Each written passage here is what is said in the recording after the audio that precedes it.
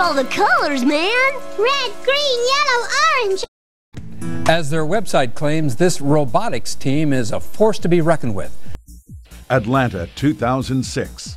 We say congratulations to this year's Chairman's Award winner, 111 Wild Stang. Motorola, Rolling Meadows and Wheeling High Schools, Illinois.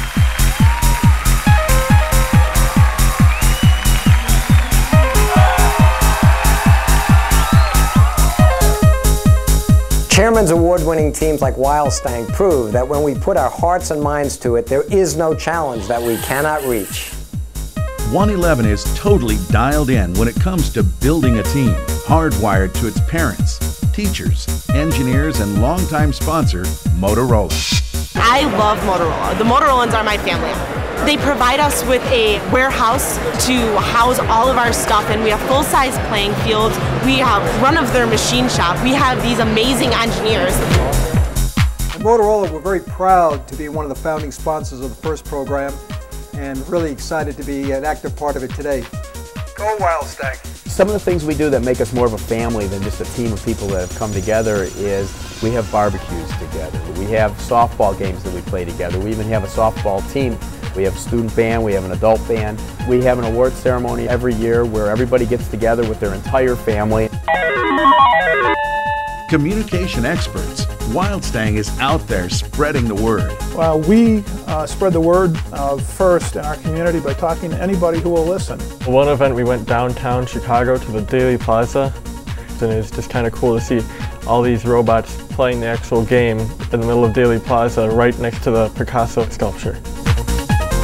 When we go to Motorola Take Your Child to Work Day, we bring our robot, we show movies, we give presentations, we also shoot balls out at them and let them interact with us.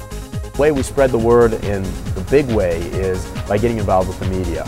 We've been lucky enough to have different television stations come and contact us. TV loves the tie-dye. Wild Stang rocks!